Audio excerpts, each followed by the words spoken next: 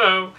I'd like to talk about how authentic the devastated dreams will be, because I think that's a reasonable question to ask, because essentially I'm seeing the Philippines through foreigners' eyes, and so it is possible that it may not be represented the same way that someone who lived there would see it. And I think that's a legitimate concern, but I think more so that what I'm doing doesn't take away from anything. Filipino game developers are definitely welcome to explore similar themes, and this is just sort of my spin on it. And my spin, of course, is informed by the themes and the story I want to explore. The basically the theme of being fearful for 9 months. The challenges, the stress, the anxiety of sort of waiting for your child to be born and hoping that no disaster happens, which has been very challenging for me on a personal level, and we still have some time to go, so it's still tough, but so I mean that's sort of first and foremost what I think. Well, I guess first and foremost is really the horror. We want to make something scary, because otherwise I don't think that the game will be as interesting. But then the themes, and then authenticity is important to me, and certainly I can't become a natural born Filipino, but I do have the resource of my wife, who lived in the Philippines for most of her life, and our family and friends. We obviously know a lot of people in the Philippines, and I've been there, and so I am showing the Philippines at least through my eyes from being there.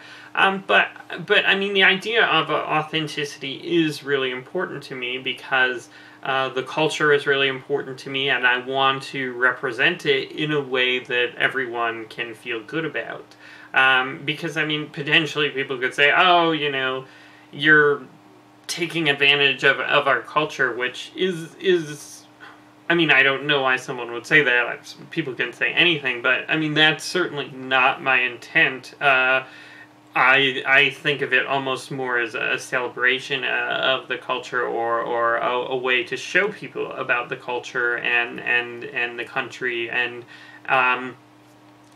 obviously there's some things that we're showing, in terms of like poverty and things like that maybe aren't positive, but there definitely is some poverty in the Philippines, and I would say that it's more of an issue in the U.S. More of an issue than in the U.S. That word was important.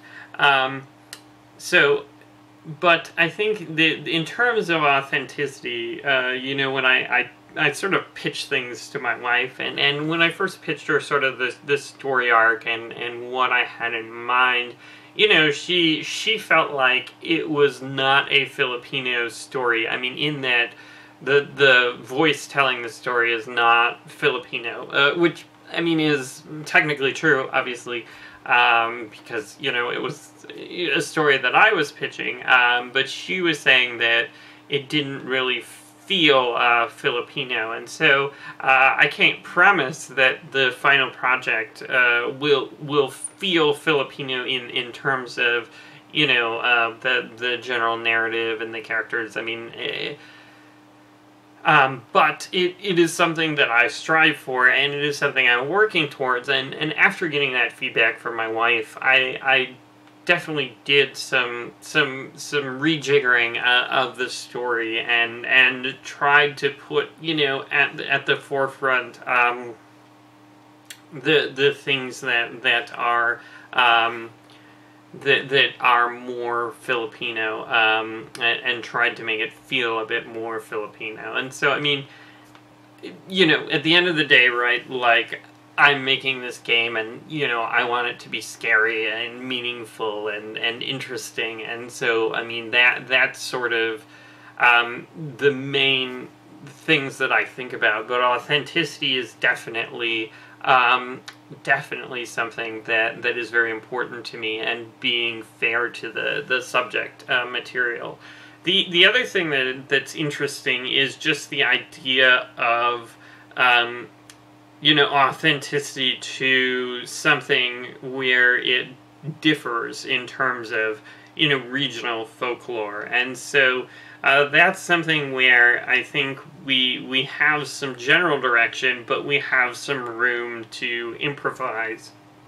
So, for example, our character designs may not look as a Filipino might imagine the particular type of aswang, but I mean, we want something terrifying, and there's not a lot of guidance, which can be good and bad. I think it gives our artists a chance to shine and do something really weird and creepy and awful, which are all positive things for a horror game like we're making. But it also can be a little, challenging to try and create something that captures this nebulous idea that's not really well defined,